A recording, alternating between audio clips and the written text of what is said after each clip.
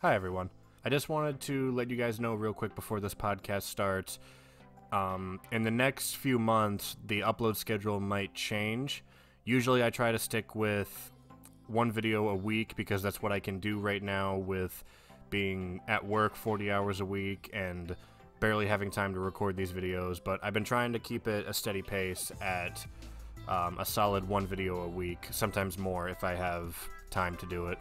But the upload schedule might change in the next few months because I am going back to college. I'm going to be taking online courses at Full Sail University, and this is kind of like a dream come true to me because I never thought that, one, I would be able to go to Full Sail University, and two, let alone go to college for anything that I would be loving to do. I'm going for digital cinematography.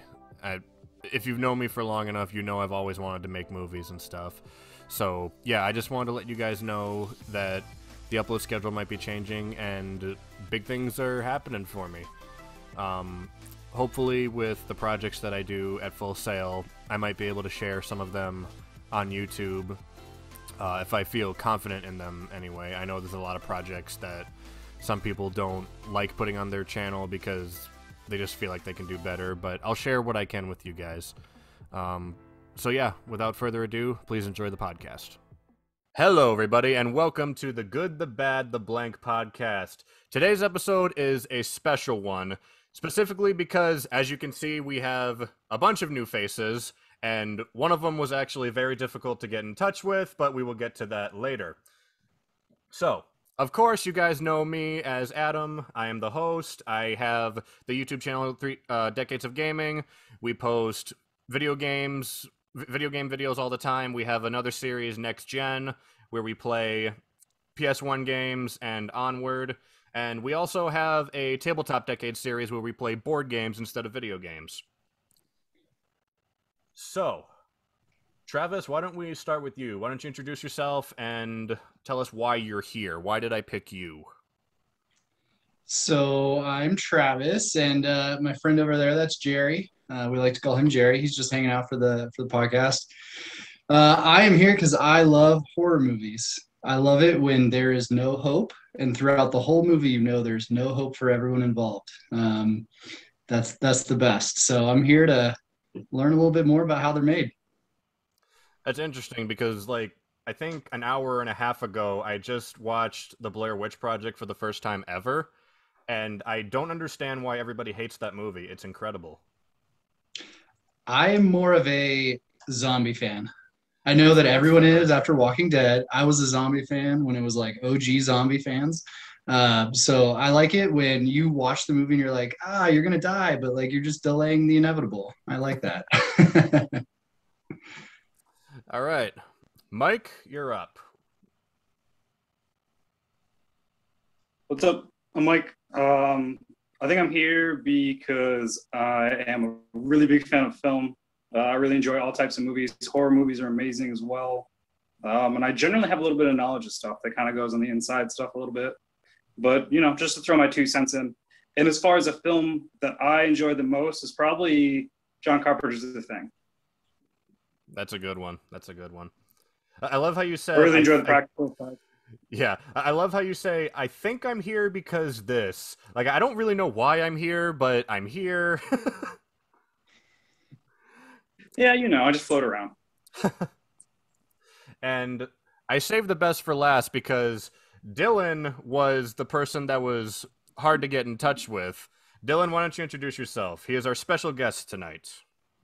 Hi, I'm Dylan, and I'm here because Adam reached out. I make short horror films that I put on my YouTube channel, and yeah, I agree with what Travis and Mike said. I love horror, obviously, and actually, I'd say if I were to pick some favorites, The Thing as well is definitely one of my favorites. And funnily enough, Blair Witch Project is also. I know Travis, that wasn't necessarily your favorite, but Adam, since you mentioned it, that's like my kind of thing. So those two movies, love them.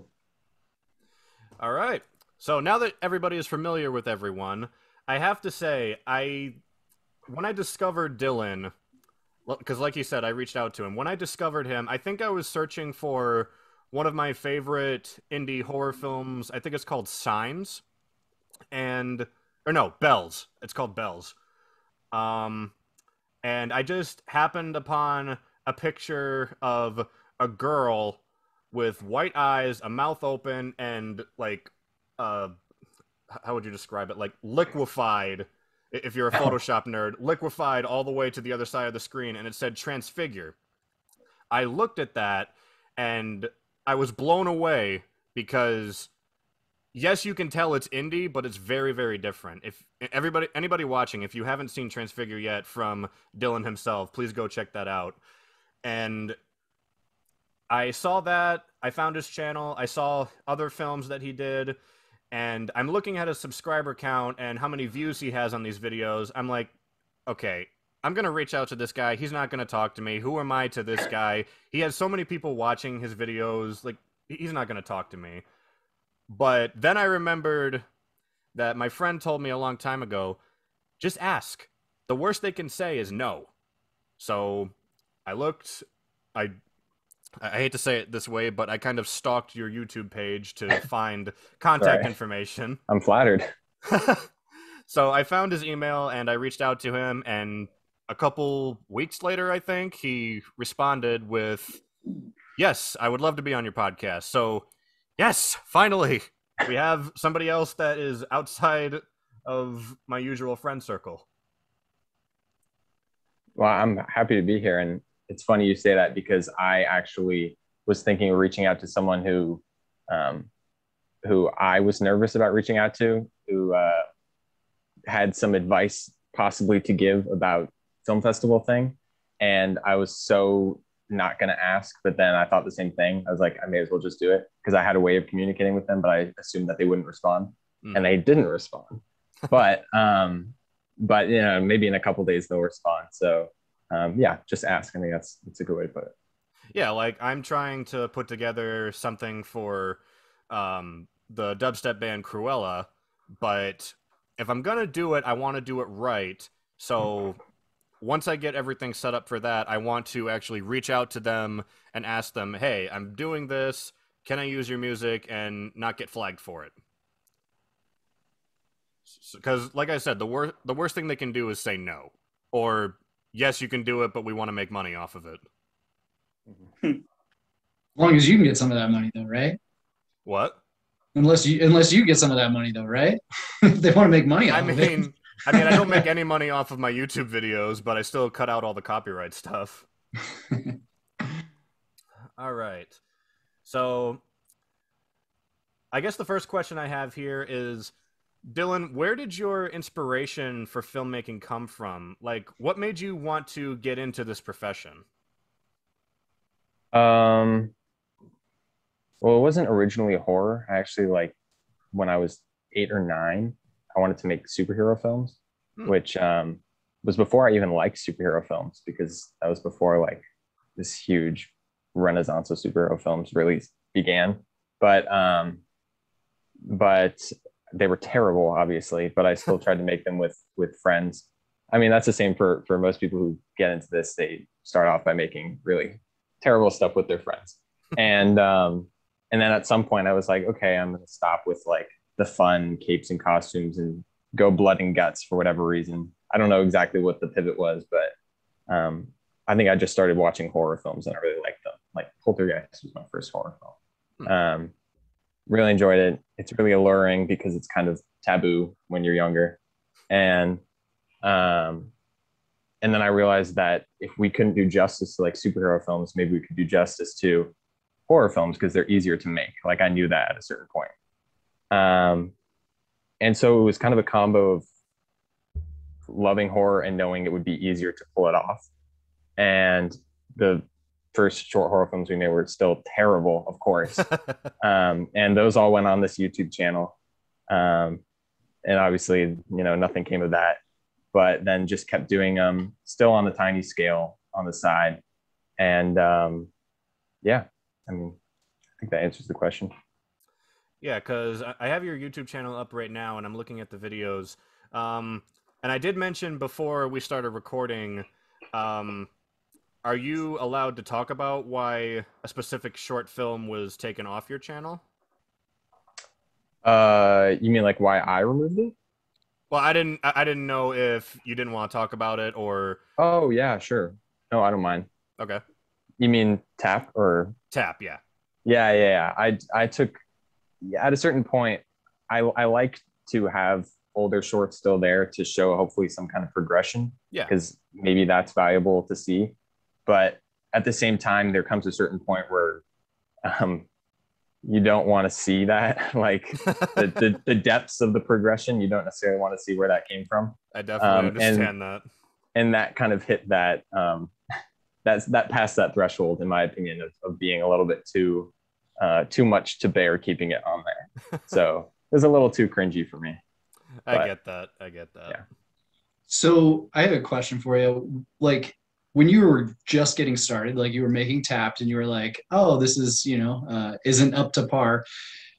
How did you learn all those techniques? Were you just going on YouTube, like to kind of say, hey, how do you progress? Like there's a new film trick. Do I just go on YouTube, see how they do it and then try to match it or something?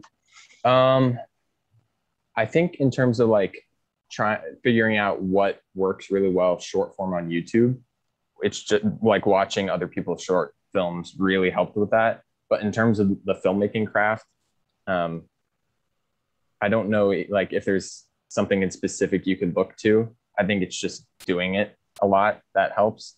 And a lot of people say like, oh, gear doesn't matter at all. It doesn't matter what you're using. Just do it and keep doing it and you'll be good. And to some extent that's true, but gear does matter. Like you start out with, like we were filming on a MacBook, like Pro, like a laptop. So of course that's not going to look good. And they'll be like, oh no, gear doesn't matter. That's fine. It's about the skill. It's about how you use it. Which I guess is partially true, but at a certain point, a MacBook laptop is not what you want to be filming with. I mean, to be fair, when I made my first ever videos, well, not my first ever, but my first dance video, I didn't have a camera, but all I had was a table and a laptop with a webcam built into it, and I just filmed myself like that. That's it. I mean, we're talking about this, and then we're also talking about Blair Witch Project in the same, time span. So I guess we should never say never about what equipment you're using, but yeah.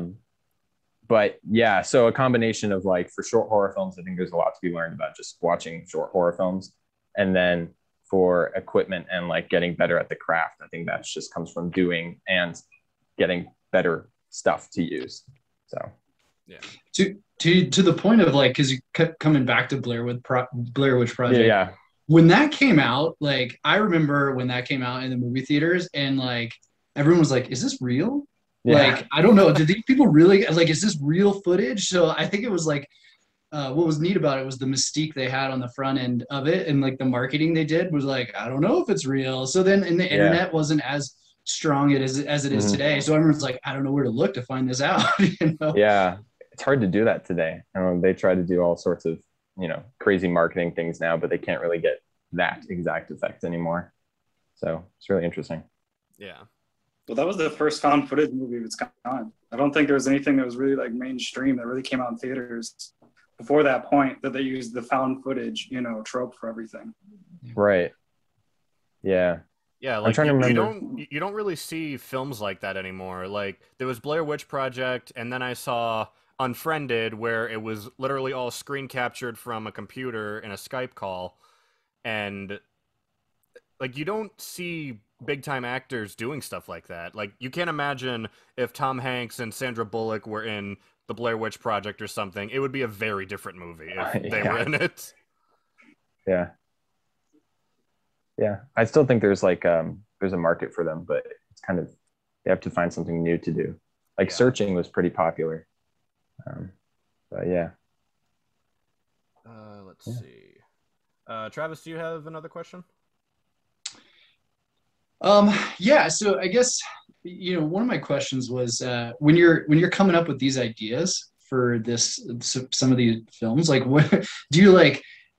How do you come up with those ideas? Like, where does it start and where does it like progress? You know what I mean? Do you start off with like a basic idea and then you're like, hey, how do we make it scarier kind of thing, Yeah.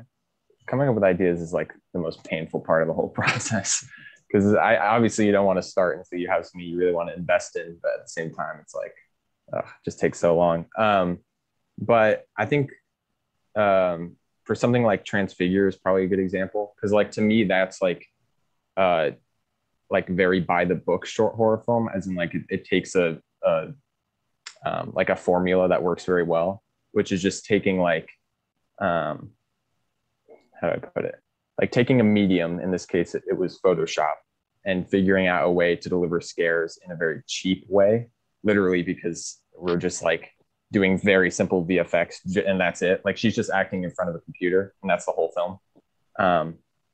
And so coming up with that, it was just like I was trying to think of how we could use a screen as kind of the second actor, because we only had one actor. Because we did that for another film, which was Home Movies, where she's watching. Yeah. So it's like they're almost the same film, honestly. Like I'm to give myself up, because it's her acting against the screen, and what's happening on the screen is the scary thing for a lot of the film. And that's just a way of, making it so that we can make this with only two people. So that's a lot of it. Just trying to figure out what we can do with the crew we have. Yeah.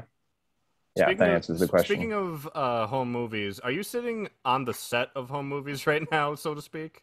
I'm home for winter break, or what is it, fall break. So yes, I'm in the premises. Like, but yeah.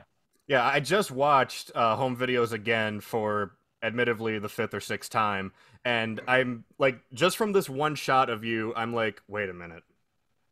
It's not the closet, but okay. It's no, that's the basement. This poor house has been abused, but this is the exact chair that she was in for Transfigure, so it's all over the place. So yeah. Do you come up with like the idea? So we were talking about Hatched earlier. So with that, do you come up with an idea of like, okay, there's some monster in this egg, right? And do you come up with the story of where that comes from, and then how do you present it? Or do you just like, hey, this is kind of like you had said, like taking two mediums, a way to tell a quick story or something like that?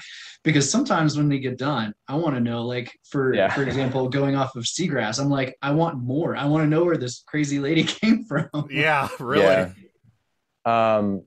For Hatch, that's a good example, because I know exactly where that idea came from, like what spawned that.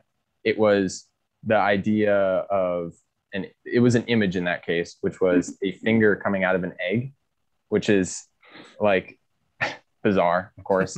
but I'd wanted to do something with that, because I thought that would be like a strange image that I knew I could pull off with VFX.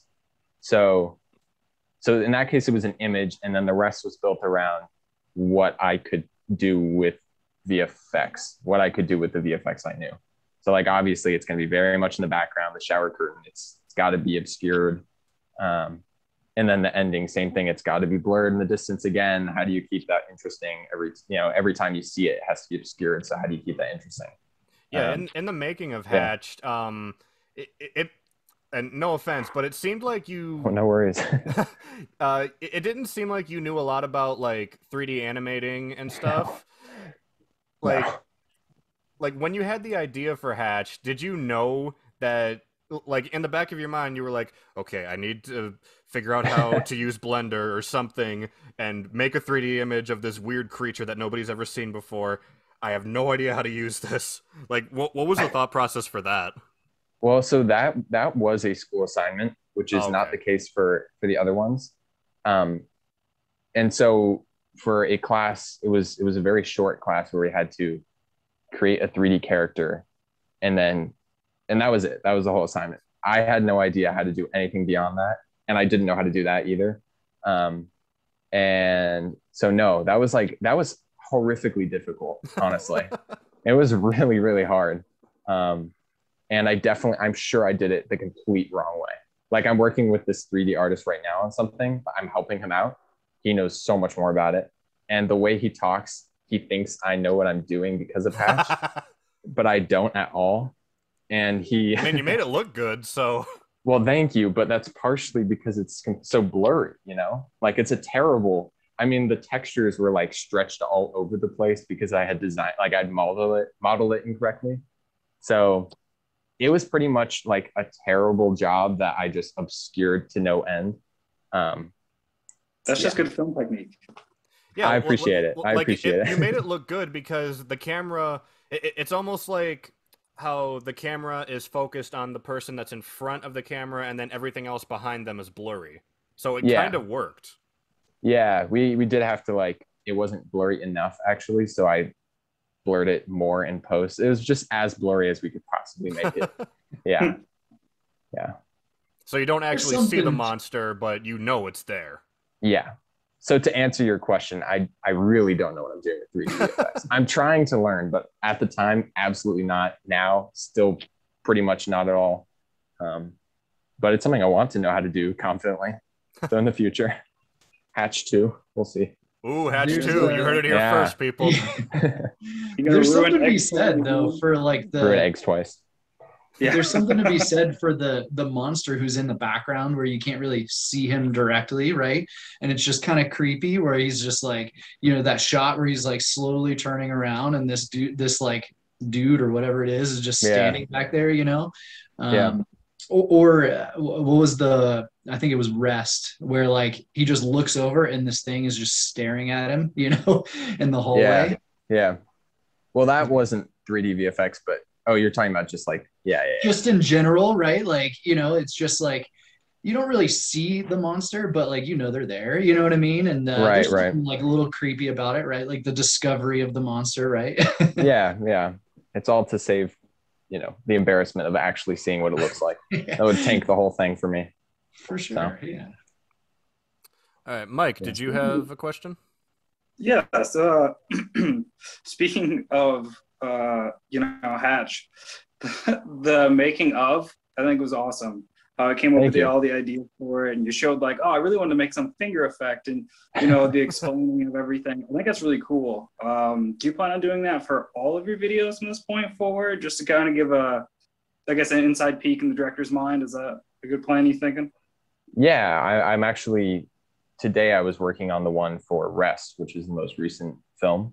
But since that one was co-directed, I'm doing it with someone else behind the scenes, which is an interesting experience. But to answer your question, yeah, I just like watching other people's making of so much that I figured why not? And I think it's kind of nice closure for the project because you have all this leftover footage and it's kind of nice to find a way to put that into a packet. It's like the blooper reel and making of all in one. So it's something that like I can revisit with the people who we made the film and feel some kind of like, fulfillment. Yeah, I loved my favorite making of would have to be Transfigure because the way you were narrating it with your monotone voice when I'm sorry, is it Hannah? Yeah. Okay, when she was doing the mouth scene, the way you said it was like this shot was equally hilarious and funny to make because Okay, there's a reason for that. I was in quarantine, going back up to school because they forced from out of state, so they forced us to do 3-day isolated quarantine, and I made the whole thing well in there, and I was like losing my mind, but also, I'm relatively new to making those videos, so it is very monotone. Indeed, it is. Yeah. But yeah, that was really interesting to listen to. Like, how you took the same head that you used in Seagrass and just cut out the bottom of it and pasted it onto Hannah's neck. That was really cool. Thanks. Yeah. Reusing everything we can. So, like Travis Yep. was saying... Oh, go ahead, Mike. I was say I like that effect. The effort you put into doing the whole, spoilers, but the decapitation scene and everything. Yeah. I like the work and everything, and I even laugh because I used to do movies in high school too, so I had that like little kids club feel when you're making movies and you're like, is this terrible? I don't know if this is good. Yeah. And you're just like, I did as much work as I could to kind of use the prop head and her falling down and the blood, and like I think it all came well together. I think it ended up turning out pretty good. Thanks. That is one that I watch, and I cannot objectively tell if it looks terrible or not. Like that part. So I appreciate it. I wish it looked a lot better, but like with what we had, I can't tell how it looks. Glad to hear that you think it's okay. I mean, the Oh, I first time I mean, saw it, I didn't because when I see films, I like to analyze them a lot. Like I like to see what kind of camera shots people are doing to get that suspenseful effect. And like right when that happened, and I saw the laptop open and Mm-hmm. the cut or whatever it was a lasso tool or a cut tool, I don't remember. That just goes around Hannah's head, and because I use Photoshop too, I was looking at it, it's like, oh, I know what's gonna happen. I know what's gonna happen. Then the music cuts, and I'm like, delete, and then it's just gone. Yeah, no, that's like amazing to hear because that's exactly what the intended, beats are meant to be. Yeah. Yeah, that was hard to do as well, and I was so nervous about that. But If you had, so you said you weren't like sure how it looked. If you had more resources and everything like that, how would you have liked to envision that scene going? Right? Like, would you yeah, like the head to like dissolve off or something? oh no, I mean, I like that it like snaps off, but I wish it were a lot gorier. Like, I do wish we could do like, the Thing practical effects where like, not necessarily that it's like comical, like a fountain of blood, but I do wish that we had like actual liquid coming out. Because there's like, we kind of cheated where there's like something coming down, but it's like, it's not what I would have wanted. I definitely would have wanted something spewing out the top, Walking Dead style. Yeah, It cut off the head. It's crappy not just, representation of what I actually did. yes, exactly. I love that. Yeah. So, yeah. And then the hair, people comment about how her hair is not, it cuts off her head, but not all the hair. And so the hair should still fall to the ground, like the hair that wasn't deleted. I didn't even notice that. And I don't think it's a big deal, but it's something that like before I uploaded it, I was like, ooh, I have no way of making that happen, but I wish we could do that. So just things like that, some more details. Travis, Yeah. if you have another question, go ahead, because I'm currently looking at Transfigure to see if I noticed that. I Yeah, because will. when she does the circle tool, it doesn't go Mhm. all the way around the hair. It just kind of makes like a circle Yeah. around it. Yeah. And So then there's the like head these just goes lower through. bangs that should totally just be floating down. But we could have done that if I had thought of it before we shot it. But yeah. Oh well. I don't notice anything. That's weird. I mean, it's not like an error with what's there. It's just like an error with what is lacking, I guess. Oh, So, okay. yeah. Yeah. So, like Travis was saying earlier about like making a movie with what you just have, and coming up with ideas for it, what would you describe as the planning process for a film? Like, I know there's not a lot of speaking parts in your films other than Rest, where it was all narrated, but like, do you have a script? Do you have anybody in mind that can help you with the film, including actors, score writers? I know you have a bunch of people behind the scenes, but people like Hannah, Charlotte, or Brett, um, like, but like, do you basically have a set team that can help you film this stuff? Um, well, a lot of the stuff that's on the channel is super, super small.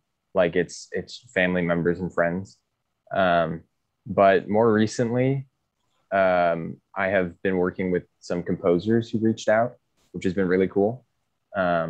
Like for Rest, I worked with this guy who's in LA now, and he reached out wanting to do it. And what I would do is I would send him like a temp track. So I would take tracks from horror films that I think match tonally or thematically to what the film would need. And then I send him that. I take that music, I score it all, edit it in, send that to him, and then he does what he does. Like he tries to match it where necessary, yada yada. So that's really fun to like work with him and another guy I worked with before. But other than that, as far as like when we're actually shooting it, it's mostly just me.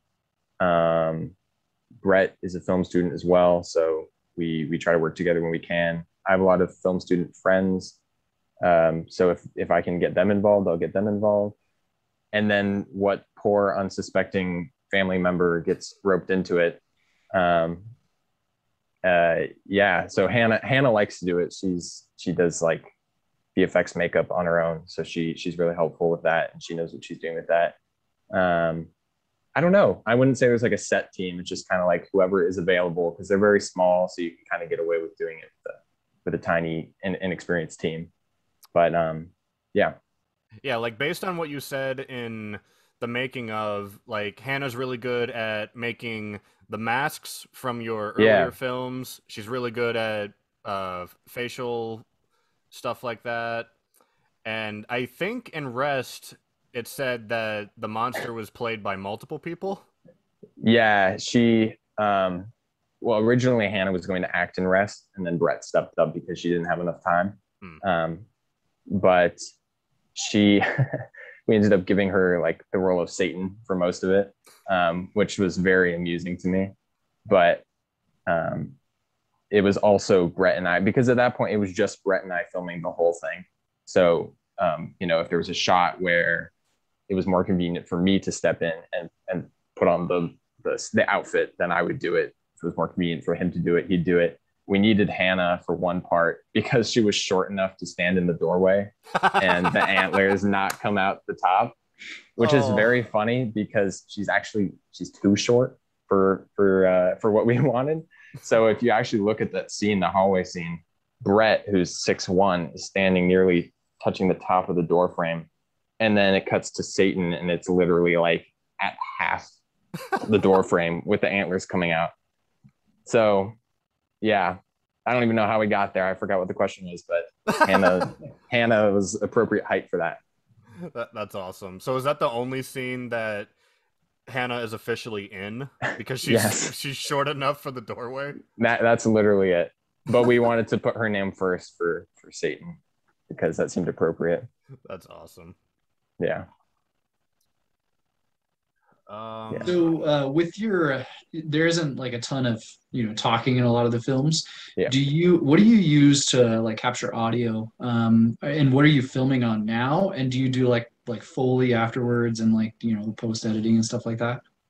So I guess this kind of also answers the other question or a previous question. The thing that I don't know / have are a lot of people who can act.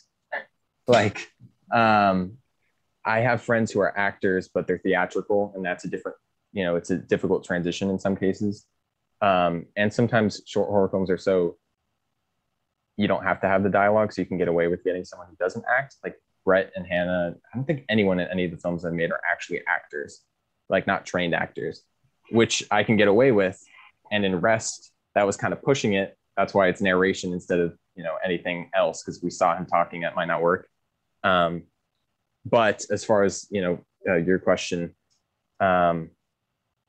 otherwise all the audio is in post. Like none of it we capture when we're filming.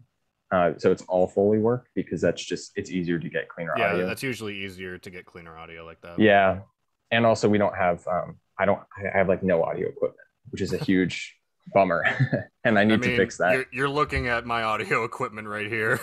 Yeah, it's audio equipment is interesting. It's kind of I don't fully grasp it, but yeah. So I have like a Rode video mic that's ancient now, and in fact, I think it's worse than iPhone microphones now. Like I actually do think it is worse because we've compared, and so yeah, we'll use iPhone microphones sometimes if it's a voiceover that sounds better on that versus the Rode video mic. So for audio that, and then video, I've been using it's called the Blackmagic Pocket cinema camera, which is great. I mean, a lot of people use it for good reason, I think. Yeah, that's pretty much it. And then whatever lights we can scrounge up and use, Garage LEDs lights, and whatnot. LEDs. Yeah, exactly. Yeah. Mike, do you have anything? I was thinking a lot, you know, when watching the movies about like horror tropes and stuff like that.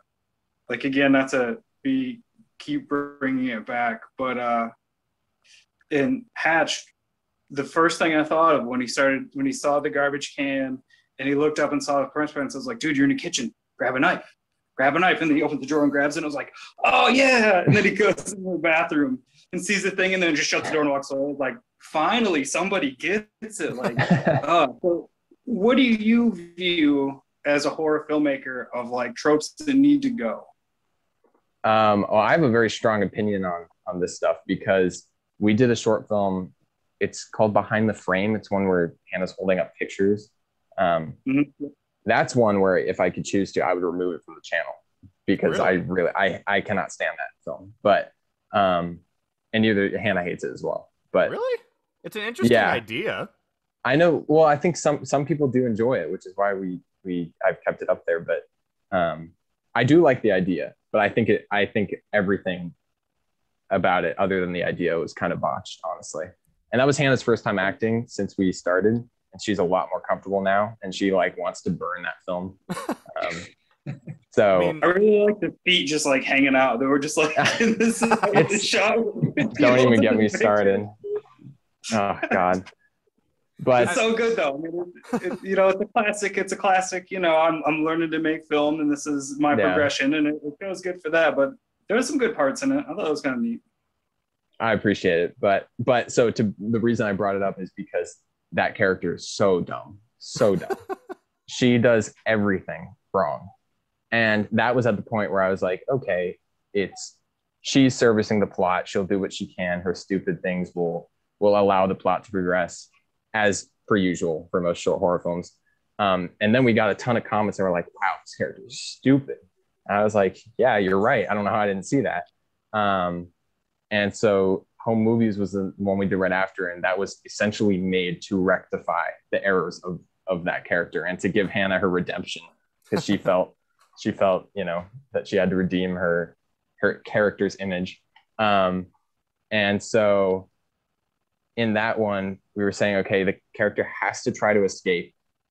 There has to be a good reason that she cannot escape, and she has to try to fight back. And I think those two things, like now that we've done them in one, and people like that about it, I can't not address that. Like I feel the need to address that in every film since. So like in Hatched, he doesn't really try to escape, which is one thing. I thought he was kind of dumb, but I like at least the knife thing, that was thrown in there because I was like, okay, he's a little too stupid. He has to try to fight it.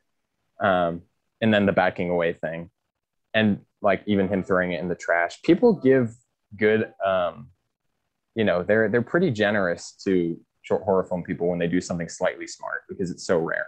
Yeah, it is. So yeah. But tropes, other than that, characters being smart, like I really try to do that now if I can. And then I don't know what other tropes that I would have fallen victim to before that. I'm sure many. I'm just trying to think. I mean, there was one that, no offense again, but I thought was pretty dumb. Oh, no. The pretty thing. Oh, another one. Yes. Like waking up and everything being normal. That's a trope that I can't stand. That's in that. Well, not even that. Like the hiding under the blanket. Yeah, like Charlotte covered her blanket, and the monster was obviously coming in. You don't follow it.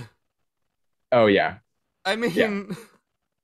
Well, so that part was written for a child, like a very small child, 6 years old. Okay. And then we're like, oh, we don't have that. But we're not going to change it for whatever reason. I don't remember the reason at this point. So yeah, that one's old enough that I've laid it to rest. So it has a lot of problems. Yeah. It's way more enlightening knowing that was for a child, because that makes a lot more sense for everything that kind of happened in that scene. I just was like, this girl's like, you know, she's in her like 20s and she's hiding under the blanket after she saw like a face come into the room. I mean, it's a typical thing that a kid would do, though. Like, I remember laying in... It makes a lot more sense. Yeah, like, I remember laying in bed, I would hear a noise in the hallway, like and I would instantly cover my head and wait until the monster was gone. because like even my wife is raising her hand right now. um, like I But then remember doing that. would you follow it out into the dark after No, after I'd get up waking and up? shut my door. So it's still unforgivable. Yeah, no, that I kind of wish we could have done like a making of for that video just to say this was written for a child. Not, I mean, you know, to cover our tracks. Yeah, But maybe. Yeah, yeah, other tropes. I will I don't say know. that after in the Hatched movie or in the little short, when he did the first egg and like an ear fell out onto the pan, he just kind of looked at it like, I don't know. I guess you win some, you lose some, right? You Maybe know. they're just bad eggs. And that part got me a little bit. I was like, really? Like, Yeah. you just came out of that egg, and you're just like okay with it. No, this is actually so therapeutic because all these problems, there's very specific reasons for them. That was my roommate acting in that, and oh man, he did not want to do it, but God bless him, he did. And he, like, no offense to him, he like would reject any emotion I tried to give him. Like it would be like, okay, can you try to, you know, XYZ? Can you? You know, typically don't want to micromanage an actor, but when they're a non-actor, it's a little different. So I was like, okay, can we try having you raise your eyebrows a little bit here, like act startled? I was trying to really coax him into it, and he would not do it. He like refused, and I was like, okay, we're gonna have to play it deadpan. There's no other way. So yeah. He's deadpan a lot of that film. I didn't know you were working with Marlon Brando. Oh, I know. I think it must have all been method, and I didn't know. But all been method. No, it is funny, that reaction. Let's see. Over the course of you making films, I've noticed that there's a lot of change in scenery, and then recently there's been like the same set for Rest as the same set for Transfigure, as well as home videos. Like, how do you find like the perfect set for a movie? Like, do you have an idea in mind, or is it like, you know what, we don't have a lot of time to film this, let's make it work here at the house? Well, for those three, it was mainly because of COVID. Okay. Like especially Transfigure and home movies. Home movies was the first one that was like we filmed it in like March or April 2020. So we were just at home, and this is kind of scary.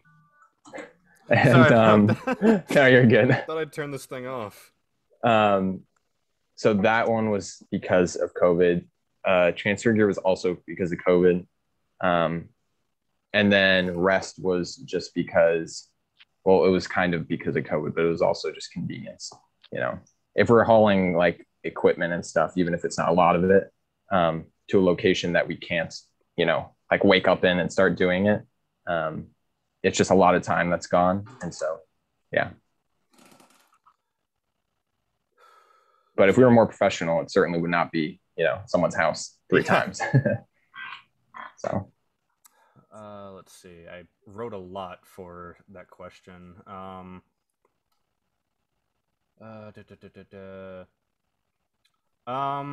guess I'll skip to the next one because you kind of answered it. Planning process. When you film in a public place, like let's say Seagrass, for example, did you have to go out there first and prepare the set? Like, there was trash all over the beach. Charlotte's obviously picking it up. Like, do you just find a cup or a can, smother it in beach sand, and then like try to dig it into the ground, or was that stuff already there? Seagrass was kind of weird because we filmed that like the whole thing in 3 hours, which is short for us, and then like the whole thing was done in like 18 hours, like edited with the sound, which was, I think, partially because I thought it was going to be so terrible. Like I wasn't even going to show it to anyone. And then I showed it to one person. They're like, I kind of like it. And I was like, I don't believe you, but okay. And then showed it to some other people, and they did like it. So that was a weird one. there was not a lot of preparation. We did not have a script or anything. We did stick stuff in the sand like 5 minutes before. It was pretty like haphazardly done. The thing that took a little while for that one was like there were times where I would dig out like a little trench for me to get down low in the sand and film. Oh, really? Yeah, which was a pain. Oh God, it was a nightmare. But and then burying the head in the sand was kind of cumbersome. But it was all in such a short amount of time that I wouldn't say any of it was very pre-calculated. But I'm trying to think of for other stuff. I mean, like for Rest, we scripted that out thoroughly, and like we planned that out thoroughly as well, because we knew it was a little bit for our scope, it's a little grander. So that stuff we planned for like weeks before shooting it, which is more normal for these kinds of things. Sure. But a lot of times it is very run and gun. Like, I mean, Pretty Thing is pretty old, but that was also like we just went and shot it. And there was no plan really. There was a script, but it was a 6-year-old who was supposed to be the character. So I was kind of thrown to the wayside. But yeah, if that answers the question. Yeah. Travis, you got one? So one we haven't talked about, and I'd love to just kind of hear like your thought process on it, was 1105. I liked that one. And I think it's because it was like the apocalyptic world that I like, right? Yeah. We're like, they're going to die. It's just a matter of when. And at 11:05. At 11:05. Precisely. Right? It looks like you got a little better at the effects and everything on that one. So, I mean, just like, let me know. Talk to me about that one a little bit. Sure. Yeah. That was actually the other one that was a class project. Because we and Mike, you were saying you did short films in high school. We were lucky enough to have a high school like program, a film program. And so some friends and I did that for our senior project, and that like required planning, like they literally required it for the grade. So that was a little bit bigger as well. And that I like almost didn't even, well, for 2 reasons, I almost didn't put that on the channel. One, because I didn't know if it was like horror, because it's a little more like low key, I guess. And 2, because it's kind of long and some might say boring. So that one's kind of strange on the, like, to be on the channel, but yeah, what was the question again? Just call me boring. That's all you have to say. Like, I'm sitting over here and I'm like thoroughly enjoying every all 7 minutes. I'm like, why isn't it longer? Oh no, I appreciate it. I like that one too. I do think it feels very, very student filming, which some of the other ones don't necessarily as much to me. But partially because it's a like post-apocalyptic thing and we can't sell that, you know. It's like they're in this really nice, like totally furnished house that the apocalypse must have like just happened. It's COVID, March, whatever. And these guys are like running out of food and we're supposed to buy it. So I do think it comes across pretty cheap for what we're trying to do. But it is a little bit like, I think like there's actual characters in it as opposed to some of the other films. Like they're just kind of like, you know, pawns for the whatever horror thing is happening, whereas in that there is meant to be kind of a character thing happening. Yeah. Yeah, I could actually relate to the characters where it's like the alarm goes off at 11:05 or 11:04, I don't remember, and they prepare themselves for 1 minute. It's like, it's coming. And they're just waiting for it to knock on the door and see if it's going to open this time, and it doesn't until the end. Yeah. I do like the idea. Like that's something I would love to like try again and do it more justice in the future. That was the second time we had shot that script because we did it back when we were like freshmen, and it was so bad, but so good too. Using copyrighted music and everything. It was a good time. So that was meant to be like, oh, we're doing it again. It's gonna be so much better. And now it's already at the point where I'm like, that feels so mediocre. Like we could do that so much better now. So I should probably retire it, but I do like the idea. I think you did a lot of cut scenes, right? To show like the Yeah, elapsed of time, right? Which I think yeah, kind of yeah, helped progress that, you know what I mean? Just show like you know, a longer period of time taking place, you know. I thought that was yeah. neat, different shots, you Thank know. you.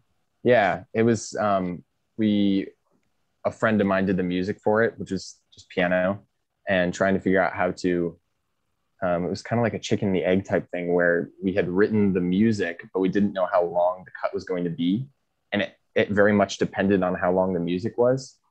But the cut also, like the music depended on how long the cut was, and the cut depended on how long the music was. So it was interesting editing that. Just a little aside, but yeah. Well, I liked it, so it was good. Thank you. I appreciate it. Well, so you did mention, and I will say this. So you did mention like, hey, maybe we'll go back and like, you know, maybe do it better or do it a different way next time. Are there Mhm. any of the films that you've made so far that you're like, man, I want to expand on it and I want to make it longer. I want to do like, you know, a half-hour movie or like a Yeah. short film or something. I did write a feature like I can't remember how many pages it was, but a feature length version of home movies because I think it's good to obviously to practice writing feature length screenplays, but that was one that I like. We had a whole backstory that got cut for the short film about the character, like the creepy lady. So that was kind of elaborated on in what I wrote, and it's so bad because you know I haven't written feature screenplays really, so of course it's like starting from ground zero with short filmmaking. It's terrible, but I would like to adapt like some of them longer if I had the chance. I don't know which ones exactly. Um, Obviously, like home movies I was interested in. Now not so much anymore because I've actually done it, and it's we'll see. But yes, I would definitely like to lengthen Maybe something. make something like Transfigure, but like that house is specifically haunted, and anybody that goes there and uses their computer, something happens to them. Kind of like how it happened to Hannah. Yeah, there's so many ways to take it. I mean, that's the thing. It's like they're so short, they're so bite sized that they could be anything. So it's like it's barely a foundation. But yeah, I mean, which is also exciting. So um, I'm interested. That seems to be the one that people most want, like to see elongated. Um, but yeah, I don't know where it would go. Hey man, 11:05. You know what I mean? You can make That I think there's a lot to be longer done movie. there. Yeah, 1106. and then 1107. On Oh, and on. 1107. That's awesome. It's There we built-in go. sequels right there. I'm telling you. Oh man. All right. Yeah, who knows? Um, Mike, we'll do another question from you, and then we'll take our first break. Well, it's funny because you're saying 11:05 is one of your more favorite ones, and as much as I liked Hash, I caught Jamie on one of the like the ends because I started with your newer stuff and went all the way to the older stuff. But I really like that one. I like how, especially Thank you. you know, again, spoiler, but with the twist of what he actually wanted versus what you assumed he was going to be looking for. Yeah. You know, and the monster, the creature, whatever it was. Oh, you want to talk to him? No, I want him dead. Like, I was just like, oh, from the side. It's exactly So, how it goes. I don't know. I mean, yeah, and that's I was like, oh, that was a really good one. I really like that. Like, I have some questions and stuff right now, but I wanted to mention that since you were saying that 11:05 was your Thank favorite. you. You want to see one that's longer. I would like to see like a full, you know, full thing about that. I think that'd be a really interesting concept. Thanks. Yeah, I like that twist as well. Like going back to horror tropes, I guess I would definitely like to play with tropes as long as there was a twist that was new. Um, and so that one obviously it's like the generic. Oh, I missed someone. I want to contact them, but it's a demon. Oh no. Like that's the plot of so many supernatural horror films. So doing something that's totally set up to be generic and then having that twist was kind of fun. That would, yeah, I would like to do something more with that. That one feels old to me as well. A lot of them feel really old. They're not even that old, but they feel really old to me, including 11:05, but Jamie especially. So, I mean, yeah. 3 years ago. Yeah. I like to think that that's a long time ago. So, I mean, compared to Rest, yeah. yeah. Well, thank you. Yeah. All right. So, Mike, did you have a question that you wanted to ask? Yeah. So, what is your favorite film out of the films you made so far? Out of all the films on the channel. At least, yeah, on the channel. I mean, even if it's something that's not on the channel, just out of, I mean, I'm sure being the person that made them, you have some you like more than others. You may not have a favorite, but what is a film that you like the most that you made? Probably home movies, because it was so nice to uh, get what I felt was redemption after Behind the Frame. um, like both for Hannah and I, because I was like, Behind the Frame is like, oh man, but that it's so long also. It's long. It kind of blows an idea that I like. Poor Hannah was put through it and like came out the other end not like pleased with it. And so the fact that we also during COVID, that was the first film we had during COVID, and we were kind of stuck. So it was nice to have something to show for that time. And then also using old home movie footage that was actually our like home videos from when we were children. Yeah, I was looking at that. I was like, is that really Hannah? Oh, yeah, that is Hannah. Yeah, which was really fun because it was something I kind of wanted to do for a while. Because there's a shot of little Hannah like having an absolute tantrum at a butterfly museum, and because none of the butterflies would land on her, and it's hilarious. And she has this like totally stone-faced, like angry child look. And every time like we happen to watch home videos, it just so much looks like a Paranormal Activity ad or something. Like the angry child who's about to like their eyes are about to roll back and they're going to do something. So I kind of always want to do something with that, and the fact that we got to, and it seems to be effective for people. And I just think it's like it's very simple, but not too long or anything. So probably that one. Okay, that's cool. Thanks. All right. I think since we've been going for about an hour, we will take our first break. And I think when we come back, we will kind of quickly get through the remaining questions that we have. And then I think we'll all take a look at Rest. And then we will give some questions on that. And I guess critique it is the best word. Sounds good. All right. So everybody stay tuned. We will be right back with Rest. My phone is going off. Hello, everybody. Welcome back. We were talking a little bit when we got back. It's not on camera, but we were talking a little bit about like horror movies in general, which ones we like and stuff like that. I wasn't here for most of it because I was getting a drink. So yeah, I think we'll wrap up the remaining questions that we have, and then we're all going to take a look at Dylan's newest film, Rest, which, based on what we've seen with Threshold, Jamie, Pretty Thing, like all the way up to Rest, I think Rest has got to be your best film so far. It's so good. Thank you. I'm glad to hear that. I appreciate it. Yeah. All right, so Travis, do you have any questions at the moment? No, let's watch it. Let's watch it, he says. Mike, what about you? No, I mean, I'm good. There was one thing that I was thinking about asking, but you kind of answered it a couple times. It was just mostly about like what difficulties have you had, when you're making your films. But it seems like, the creative process can be its own difficulty, I guess. Yeah. Let me see if I can add anything of interest to that. Try to think of the biggest difficulty on Rest. And trained actors, Trained actors, working with people with those, yeah. Like I guess what I would ask, like, while you were filming any of the movies that are on your channel, did anything go wrong? Oh my God, yes. So wrong. There's a lot of short films that are just not on the channel because they were so bad. There's especially one that we did last fall in between home movies and Transfigure that we shot the whole thing. We finished it except for some, like, the soundtrack was still the temp music because I never sent it to the guy because I didn't want to. So there's a lot that like, and that just comes from if the script or the idea isn't good. Like, we filmed it, it was made technically fine, like it would have been acceptable, but it's completely nonsense, like what's happening. There's no train of thought that is consistent in that film. So there's a number of projects like that. Usually they don't get that far.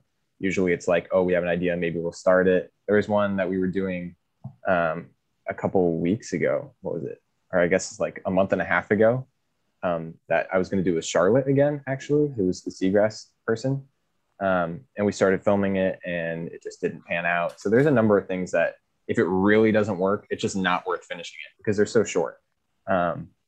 But there's always roadblocks on the ones that also work out. Usually they end up shaping how the film ends up coming out. Like if an effect, we can only do it one way, then we're going to have to shoot the rest of the scene around how we do that effect. Stuff like that. So definitely difficult things. And like with Hatched, whatever we couldn't do with the VFX, that informed what's happening with the rest of the film. So yeah. Trying to look on here because a long time ago, back when I was in high school, I did actually make a short film. I'm definitely not going to show it on the podcast because, oh boy, there's so much I could have done better. But it was still an idea that I had, and it lives for sure. It's out it there. lives. It lives. God, I think I'll have to What's your process for like submitting them to like film festivals? And do you get a certain amount of feedback and then you're like, all right, I think this one goes? And what's that like process? I mean, does it take a long time? Is it usually pretty quick?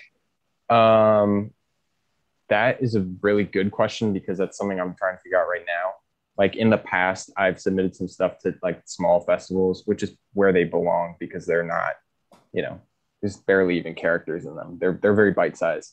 So if you're going to submit them into a festival, it's got to be like short horror film festival that runs 1 month in a small town, yada, yada. And then you put the little laurel on it and people think it's like more impressive, blah, blah, blah. But at a certain point, it's like, it's not really worth it because, well, in my opinion, I'm coming to the realization that that's not worth it for me anymore because like, I can't even go to these festivals. It's partly because of COVID, partly because they're all over the place. There's not that many local ones. And that's like the main point of them, to meet people. So with Rest and some newer ones, I like wasn't going to submit them into anything. And if it was like very, very small, like didn't have a submission fee.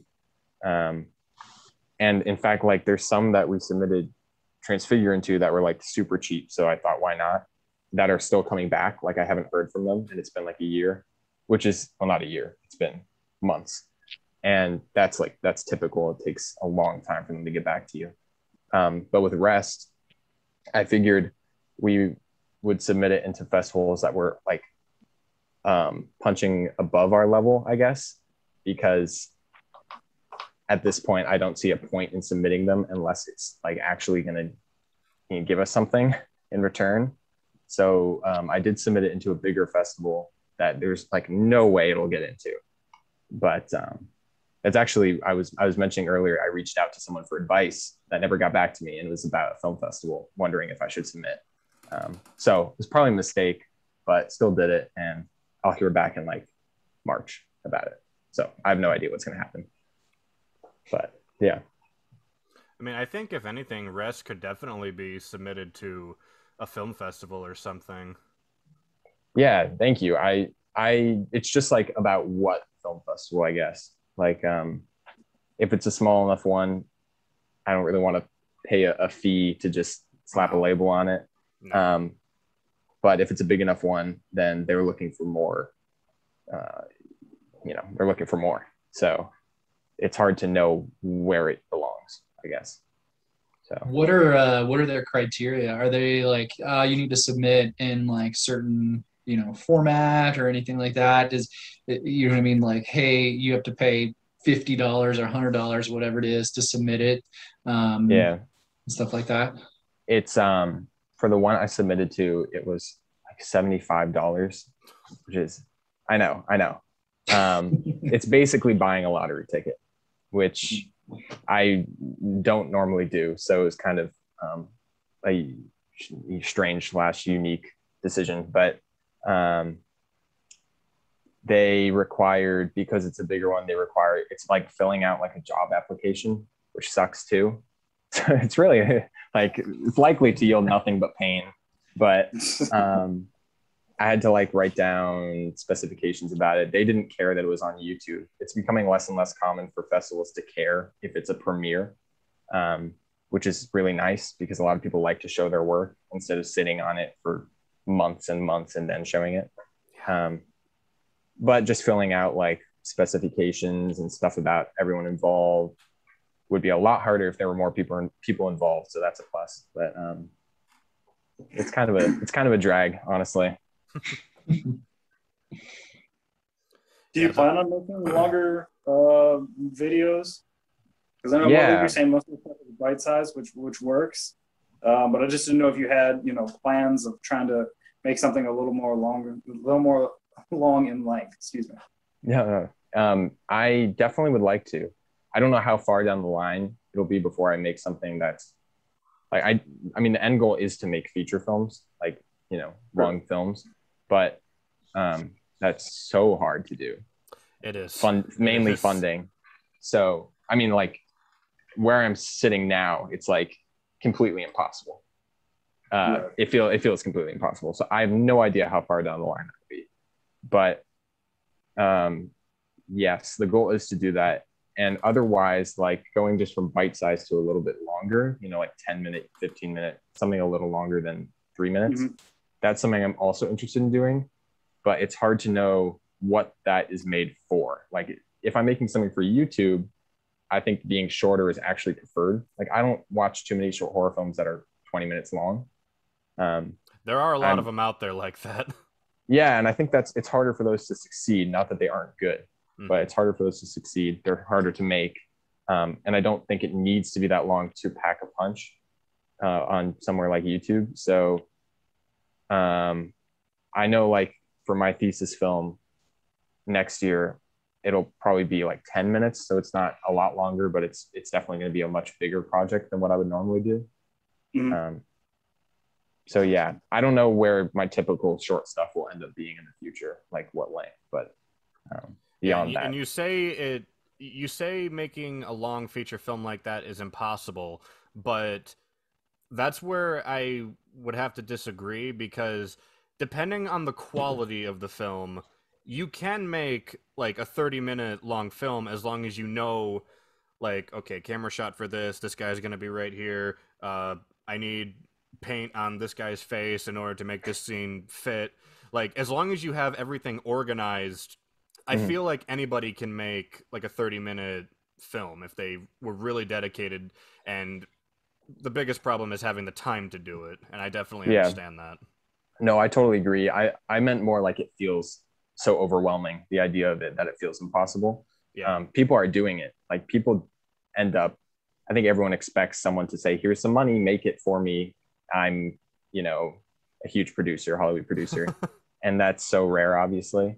And people do just end up doing it themselves, self-financing, and more power to them. But that seems really scary. That seems like impossible almost. It's not impossible, but it feels impossible. It's not impossible, but you have to think how much time and money actually goes into making a big film like that. Like, I've talked to indie film actors before, and they were talking about like how in a lot of indie films, like hardcore indie films, you're not going to see somebody fake punch another person, but you will see them like grab him by like the shirt collar and bring him close or something, because indie filmmakers don't have a budget to hire a stunt coordinator or anybody like that. Mm-hmm. So like they make do with what they have. That's all they can do. Yeah. Like it's inevitable that if I'm able to shoot a long thing, or any filmmaker who's filming their feature film debut, it's inevitable that it's going to be incredibly small scale. So it's just about making sure that one location, potentially that one location that the whole film is set in, is interesting. Like the first Saw movie. I mean, there's more than just that one location, but like making sure that could be such a boring film, but they did a good job of keeping it at least entertaining enough to keep you going. So that's like the biggest hurdle, I guess, trying to figure out where budget meets a good script. Yeah, because if you think about it, the first Saw movie was basically just in that one bathroom for the entire movie. Yeah. And they did such a good job with it too. It was amazing. Yeah. And then Saw 2 came out, and it wasn't even supposed to be Saw. Yeah. I mean, they did get funding, still super cheap, but they got some funding because they made a short film, which was all in the bathroom. So like that's an avenue that potentially I'd be interested in, or I would hope could yield something. A short film, getting people interested in financing something, but I don't know. That's far out there. I'll save that for the future. We'll see what happens. Get some sponsors or something. Yeah, People to get help G Fuel. Yeah, G Fuel, exactly. Yeah. G Fuel? Oh, jeez. For my horror film. Well, you're on YouTube, so you're halfway there. I know. Oh my God. Your stuff is out there at least. That's true. Yeah. G Fuel better come crawling. I would take them. Or Coke. Yeah, that's a tough one. Yeah. Lemonade, just in the sponsor middle. this podcast. Like a can of Coke in all your scenes. Just everywhere off in the corner, have like a quick camera pan and like Coke.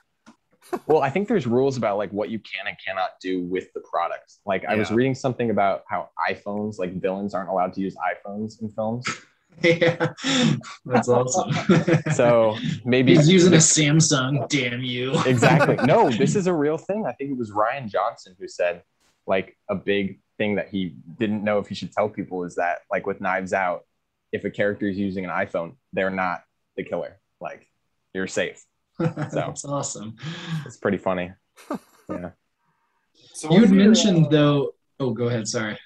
So what does your budget normally look like, for example? I mean, obviously every film requires something more than the other films, but what was like your average budget for shooting? Usually like $50. That's like exactly. There's nothing wrong with that. I mean, they're for being, you know, a low pay but high quality movie. I mean, that says something in and of itself too. Yeah.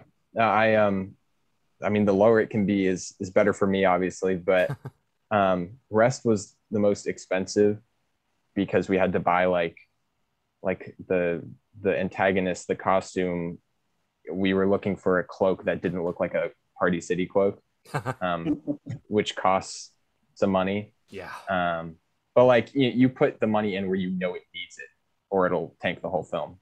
Yeah. So that like had to be better than like a little cape coming out the back.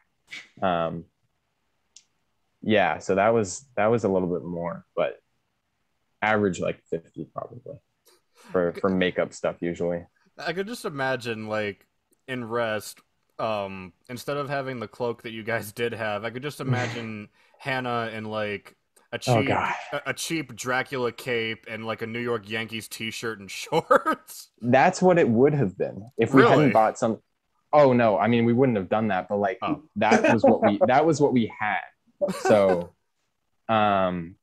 yeah, that was one of those things where I was like, we were looking at some cheaper costumes, and I told Brett, I was like, Brett, I know for sure we're going to need to invest in this cloak because it'll look so bad if it looks remotely bad. So yeah, that's the thing I struggle with a lot when I'm trying to make videos. Like, look, I know this thing will really help me in this film, but it's like $75 and I'm only going to use it once. Do I really need it? That's a huge struggle for me. Yeah. And that was something like with the antlers we got. Those were expensive too. And I thought, well, maybe I could do them digitally. But then I was like, oh no, getting it practically is a great idea just in case. We got them. And I ended up having to do them digitally on top of the real ones because the real ones were not the right color. And I couldn't. They were literally white and we needed them to be black. And so, yeah. So it's like, it's hard to know. Them would have done anything either. Yeah, well, it might have, but yeah, they weren't quite the size we wanted anyways. So yeah, it's hard to know when to spend that money and what's going to be worthwhile.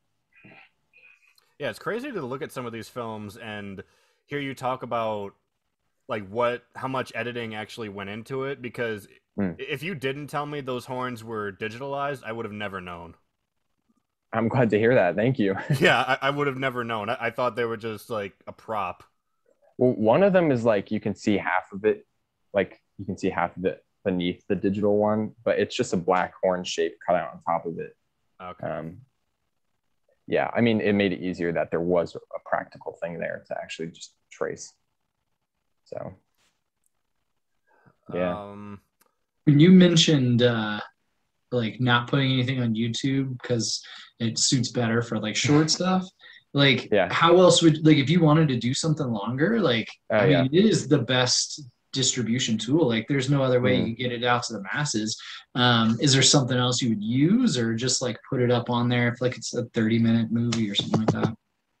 I don't really know. That's like, I don't know what the best thing to do with a project once it's done is. Like, I know, from what I understand, when a short film is in the 20 to 30-minute range, it's usually more professional. It's either completely unprofessional or like completely pro. And if it's completely pro, they usually don't put them on YouTube because they go through festival runs and they can't put them on YouTube a lot of the times. So those films like don't see the light of day until like 2 years after they're made, which is kind of like a huge drag. And I really wouldn't want to do that.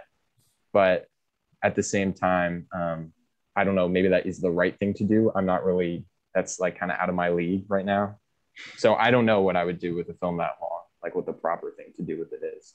Probably submit it to I definitely know what you mean when you say like, you make this creation and you want to get it out there. Yeah. And like, believe me, I do the same thing with my YouTube videos. I edit them and I make the thumbnail for them. I create a title for them and all that. And I want to get them on YouTube as quickly as possible. But at the same time, I'll edit one video in one day and then I won't edit anymore. And then the next day I'll come back to it and look at it again. It's like, yeah, that part seemed really rushed. I'm going to make some changes to that. So it's always good to take the video and don't upload it right away. Like, proofread it or proof edit it. Yeah. No, that's completely true. Like with Behind the Frame, we were talking about a bit. That one could have been trimmed down like 3 minutes. And I was like ready to get it out, to shoot it out. And we did.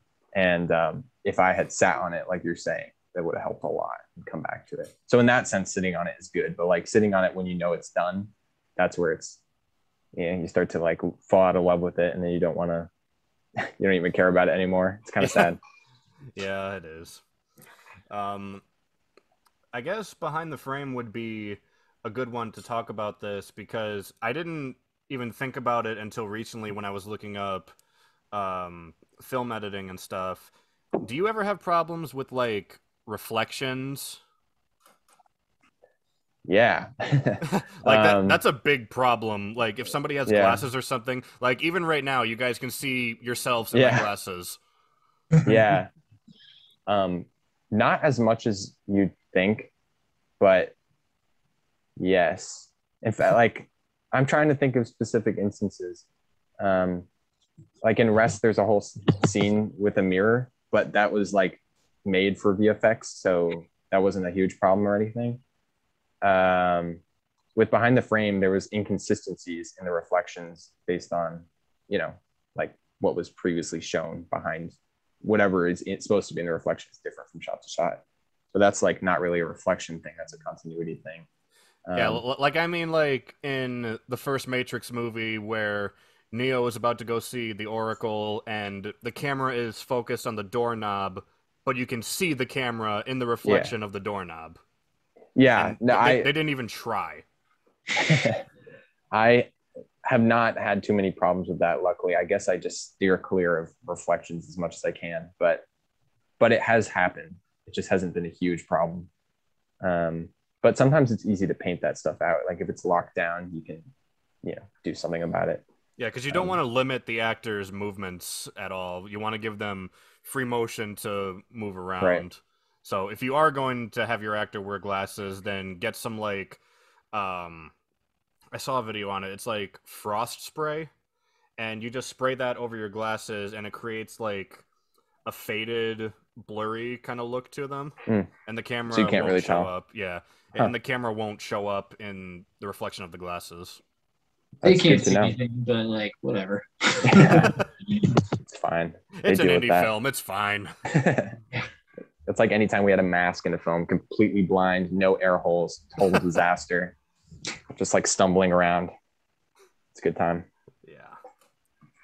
Don't be such a prima donna. Exactly. Stop critiquing. These actors over here, they're not getting paid anything, and they think they own everything. God, poor actors. Speaking of actors, do you plan on doing anything else with Charlotte and her family? Because a lot of the films I see recently are with Hannah and Brett. That's because Charlotte probably wants nothing to do with it. I mean, they take a while, and like they're not the reason that we're seeing Charlotte. So yes, like again, I did try to do something with her recently, actually, and it just didn't work out. Not because of her, just because the film was a problem on its own. But I would love to. I just I don't know what that'll be. I don't have anything in mind right now. Okay. But yeah. All right. So no more movies with your old roommate, the deadpan. It's funny because he wants to do one now. He totally he has wiped because we did two things. There's a project on the channel that's like a cinematography project. Yep. That he was all. Yeah, he was roped into that as well. That was cool. Thank you. He hates horror. He doesn't even like movies, and he didn't want to act in it. And we did that project together, and he was like, "What are you making me do?" He would look over at like how I was editing it because he didn't know what any of the effects would be, and he'd be like horrified, like disgusted by what I was doing to his poor face. Why is my leg in my arm? Exactly. No, we had all sorts of unused. You know, one where he was like standing on the ceiling, and I like stretched out his mouth, and it didn't get used or anything, but just like all sorts of bizarre things. And he was like, "Okay, this is." He's like, "This is stupid. I hate this. I'm never doing this again." And there was no acting involved in that really. And then I was like, "Okay, can you help me with this other project?" Because we weren't allowed to go into each other's dorms because of COVID. So it was just him. And he said, "Okay, I'll do it." Had no fun doing it, hated it. And now that he's seen it finished, he wants to do another one. It's like having a child, I guess, or something. Yeah, he's totally forgotten the pain. Oh no, there's a backstory there, man. But yeah, so maybe there's something more for him, but we'll see. Yeah. All right. So, shall we watch Dylan's newest film, released 2 weeks ago, and it's already at 19,000 views? Oh my god.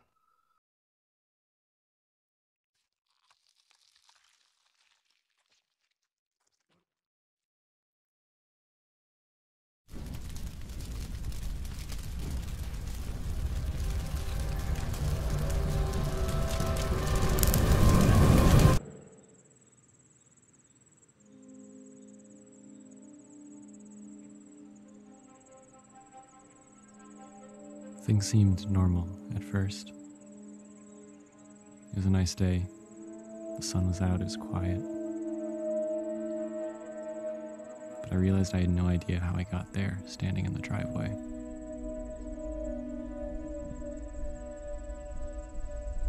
And I didn't think that clouds were supposed to move that fast.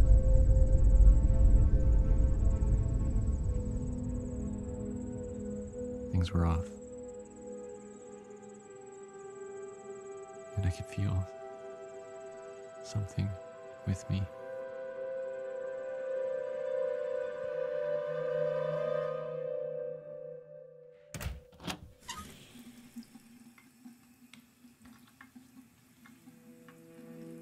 I couldn't feel the water on my face.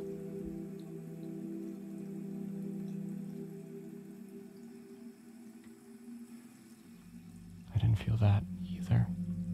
I must have been dreaming.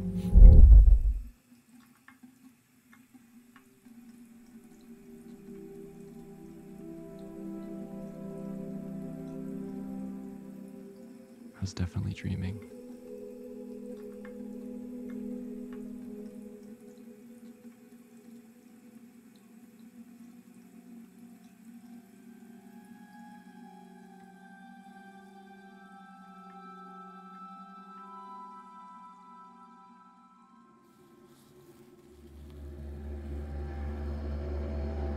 If it was a dream, then I was in control.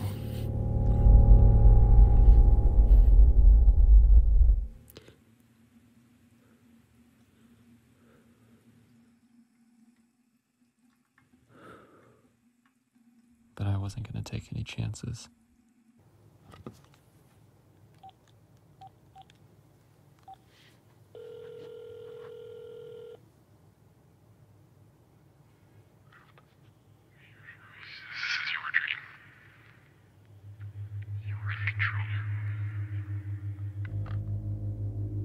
I just needed to find a way to wake up.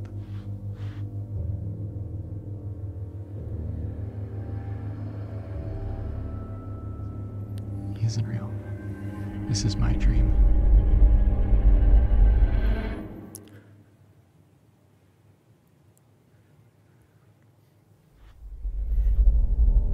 I'm in control.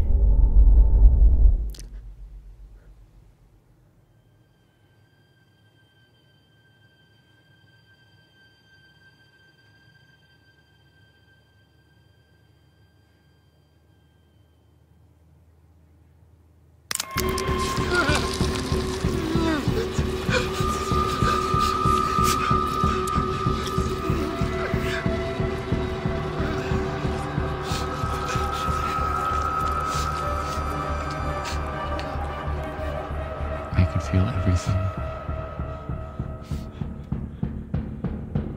I had to get out. How do you wake up from a dream? If you die in a dream, you wake up. Maybe that's my way out. Something quick, painless. I had to be certain it would kill me because who knows what he would do. The pain was real. And I wasn't going to wait for him to do anything worse. I didn't know exactly where I was going or how I'd do it. I could find a road, walk into traffic, jump from someplace high. I could...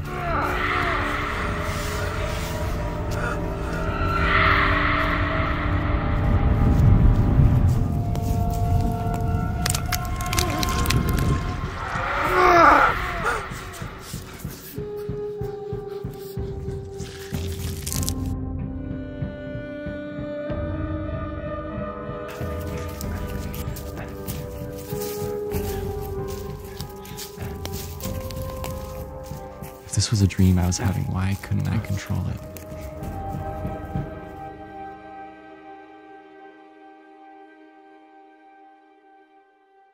Or maybe I could.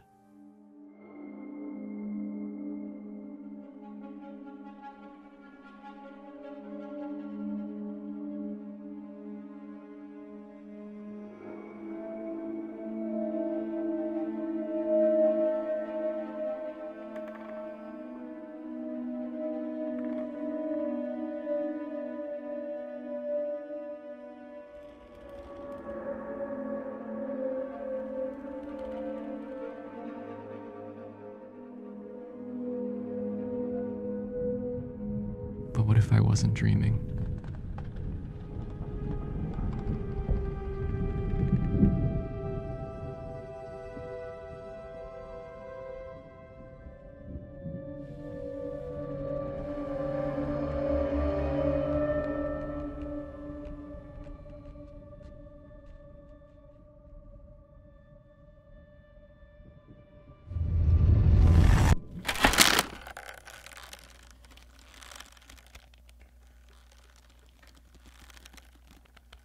I didn't wake up.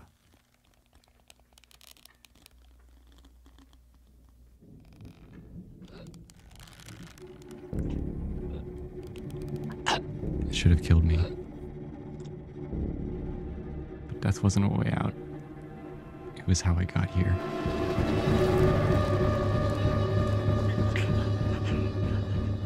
This wasn't a dream.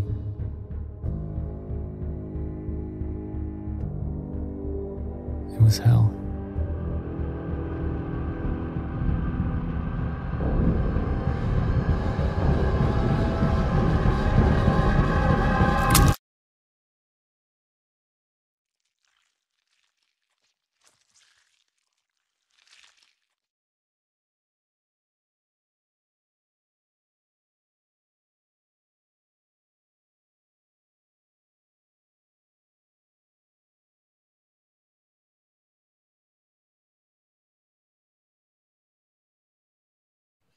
All right.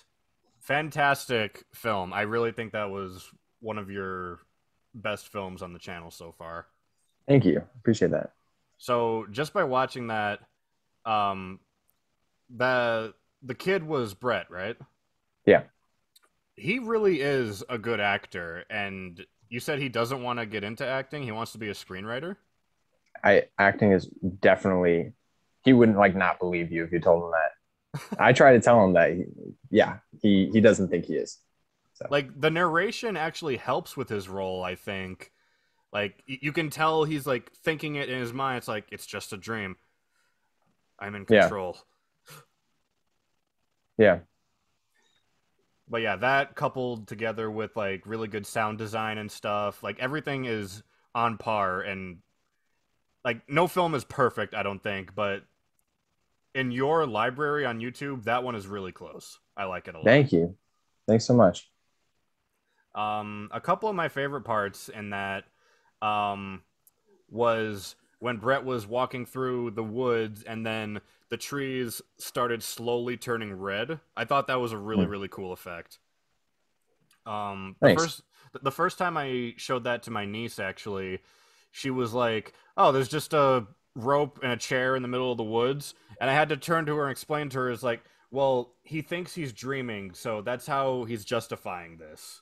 Like he's thinking, how can he wake up from this dream?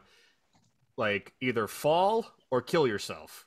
If Inception has taught us anything, if you feel like you're falling, then you will wake up from your dream, most likely." And then he does it, and he did not wake up, and then he suddenly realizes, like, I'm not in a dream. I'm dead. Yeah. Yeah. Some people seem to be confused about, I don't really understand why they're confused, but of course that's me saying it. So I have like no authority here. Like I got some people being like, oh, it's so convenient that there's a rope and a chair in the middle of the woods. I'm like, I don't know. After everything you've just seen, that's the weird thing. but so I appreciate that that like made sense to you. Yeah, like, So of course. the question I had was, so when he sees him in the hallway, right, where he sees the devil antler guy, um, and he like gets the cut on his wrist, is that kind of like alluding to like, so he did cut himself and that's how he died? He committed suicide or something? Is that kind of your thought process with that part? I don't know what to say. What makes it sound more sophisticated? No, that wasn't the thought process.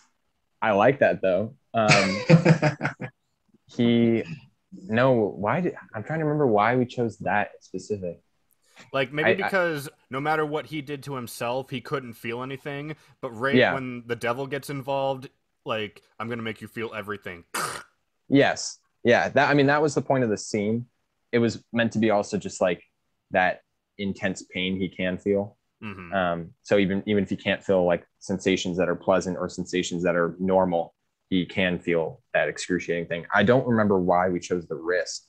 I was nervous that would be like offensive or triggering to people. That's understandable. Yeah, and also the hanging part. And I actually did get a comment where someone was like, offended by it, and I didn't really know how to deal with that. So yeah, it's a short horror film, so I was kind of like, there's a lot of offensive stuff in short horror films that has to do with death and dying. But yeah, I don't know in retrospect why we chose the wrist, but I like your idea, so that's it. We're going with that. All right, there you go. I get credit when you submit yeah, of course. Yeah, put my name on there. Yeah, so something I've wondered, and I didn't put it together until just now. My question was going to be, how do you make it so, like, obviously you didn't hang Brett, otherwise he wouldn't be here. He's gone. Poor Brett. He's never showing up again. There's a reason why he's not acting anymore. Yeah, he's not here, is he? Very sad. Actually, I think I see his spirit in the reflection of that ship picture. Oh no. Shit. But anyway, like, obviously you didn't hang him. Obviously in Behind the Frame, Hannah didn't, like, get hung right there. And I didn't put it together until now. Did you use the same effect as you did in home videos where you like took a picture of the actor jumping and then messing around with it? Did you do that? I tried to do that. We like the way that we wanted to shoot the hanging part did not work at all. We had a harness. This is something in the video I'm working on, so it'll probably make more sense like when there's visuals to back it up. But we had a climbing harness, and it just looked like he was like rappelling from something. I mean, he couldn't properly position himself so that it looked like he was suspended from his neck rather than his waist. We needed a safety harness instead of a rock climbing harness, but by that point it was too late for us.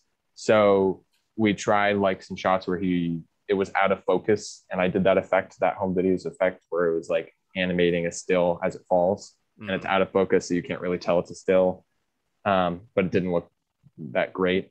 So we like reshot it 3 times. That was the most difficult part of shooting. And in the end, there's no effects on what happens there. It's just a couple of shots that are edited together. The shot where like he starts to jump, and then the shot where his feet, like he's dangling from a branch, and it's really simple how we ended up doing it. And we just relied on the editing.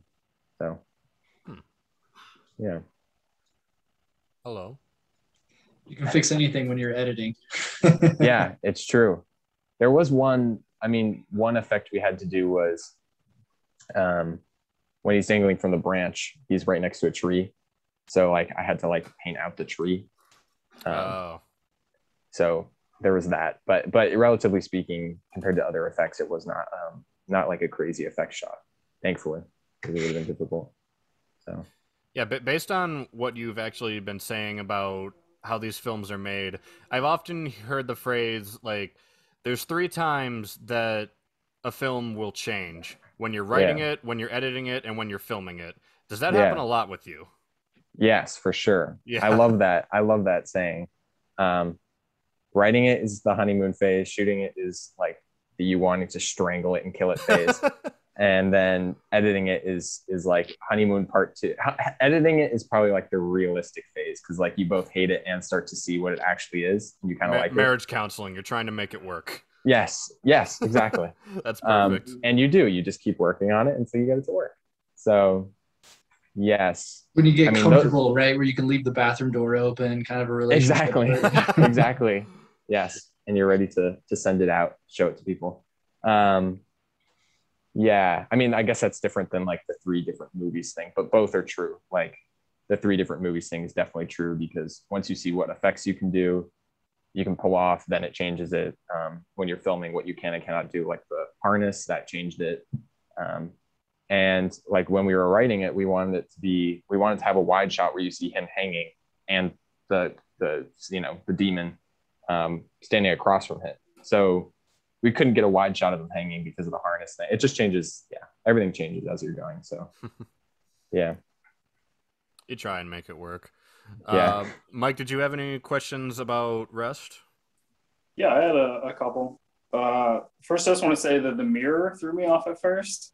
When he's like waving in the mirror and you don't start seeing the different movements, I was like, is that mirror off? What is going on here? How did you guys... Was that intentional?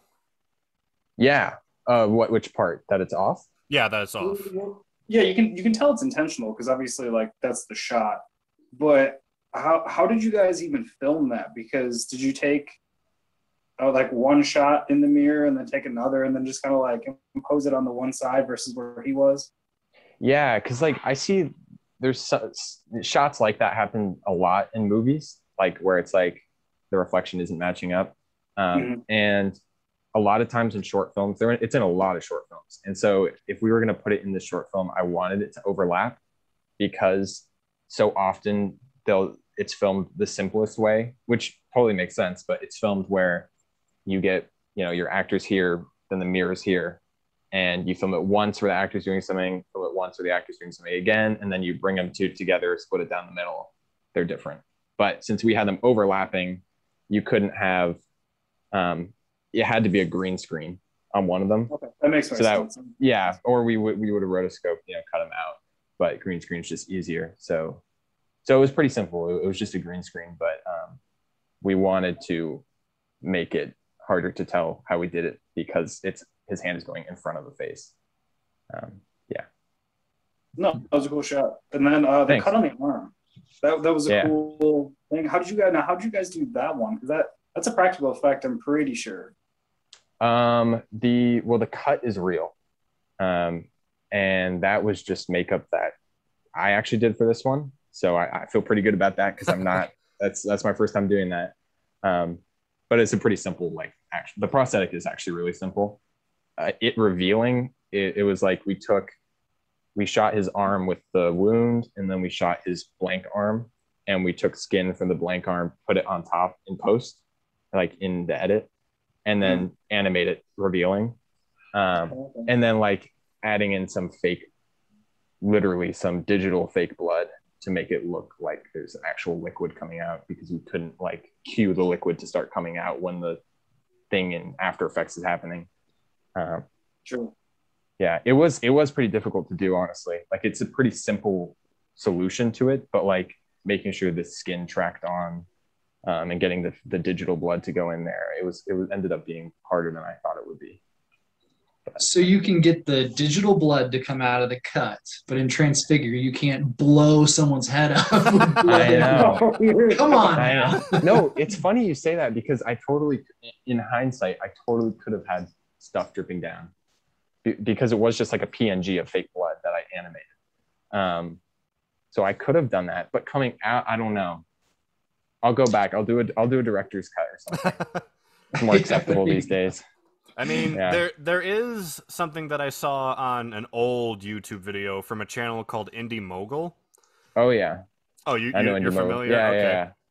Yeah. Those were my superhero films days. Oh, okay. Oh yeah. I think at one point they were breaking down special effects, and the scene was basically a guy killing himself with a gun in his mouth, and I guess the way they did it was as the shot went off, they flashed a light, and then they had a tube that shot blood and guts on the wall.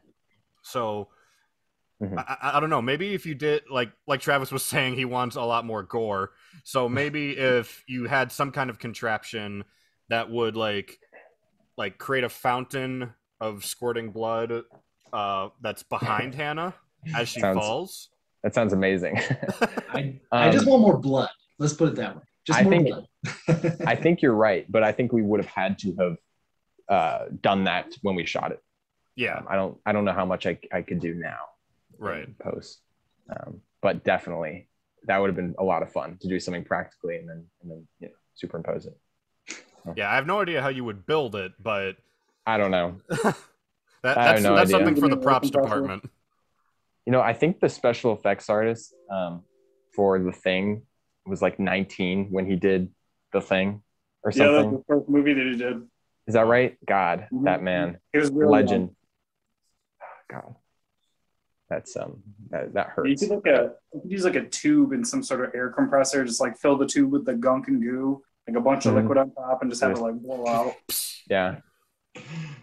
That would have been a whole other thing. Plus, I think when you're making of, you're this is my last little bit of blood when you're putting it on. Oh yeah, that's right. That would have been yes. a whole jug. That was it. Yeah. Well, we made the blood for rest, so we could have made more if we needed to, but at the time we thought that was all we had. So. Do you learning and advancing in your craft is being able to pick up the tips and tricks and getting better as you go. So. No, that's definitely true. In talking about picking up the tips and tricks, do you go into it all right, I'm gonna do this new effect of sorts, and for example, the shaking head, the Jacob's Ladder shaking head thing, do you I don't know how to do it, I'm gonna try and put it in one of my films or something like that, these classic movie kind of shots and everything? I think the biggest thing is that in writing the next thing, it's always the tools you picked up from the last thing, so you can. I'm trying to think of what it was that I'm thinking of in specific. not the head thing. For Transfigure, that was new territory. Like for each film, there's always some effect that's kind of new, and then there's many effects that I've already used before that I'm just using in a different way. Um, like, you pointed out the in-home movies when she jumps up and there's the image of her that is manipulated. That I used in the cinematography project. There's just all sorts of effects from previous projects in each subsequent project. And then like one new effect that gets added to the roster for the next time. So like for the red trees, even that was from a project that wasn't on the channel that I did like a couple months before, and I wouldn't have written that into the script if I didn't know I could do that. So, but like as far as like the Jacob's Ladder example, there aren't that many things like from films that, I guess because I'm thinking so small scale, I haven't really shot that high, I guess. But I what can't you're think of saying examples makes, like that. but what you're saying makes sense, right? You don't like Yeah. write, like you didn't write that scene in there unless you knew how to do it. So you're not writing in Right. things just to say for the sake, like, oh, I'm gonna figure it out. You know what I mean? You're not. Yeah, exactly. I think the hanging thing was the thing that I was praying we'd just figure out. And it like ultimately there is no effect. So we failed, but it was still done by some other means. So there is a way, usually.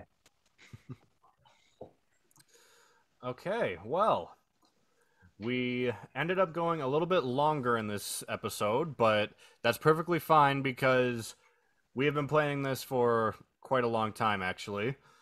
And Dylan is going to go back to college. Where, if you don't mind me asking, where are you going to college at? I'm at Ithaca College, so it's upstate New York. Okay. Cold place, but it's nice. Where are you guys based? Are you guys all in the same area? Denver. Denver. Cool. Yeah, Travis is actually my brother-in-law. He married my. Oh, cool. He married my, I'm sure, handful of a sister. She's in the other room. Cool. She didn't hear you. Don't worry. I have to shout it. Yeah, I'm expecting her to just burst through that door. It's like, what? God, that's cool. Yeah, I'm in Traverse City, Michigan. Oh, cool. Yeah, you would expect Traverse City to be a film town, but it really isn't. Oh, no? No. Everybody thinks that, but it's really not. Mike, do you do any more film stuff now, or was it thing of the past for high school? I mean, I would like to, but it became a point of like trying to herd everybody together to be able to do that. It's like wrangling cats, like you were saying. It's hard. Yeah. Unless you have a vision and you're going to kind of act yourself, and if you have the chops to do it, it makes it easy. But when you're trying to get like a crew of people together, it's almost impossible unless you're like-minded. Like how you said, people that write, people that want to do the same thing you're doing.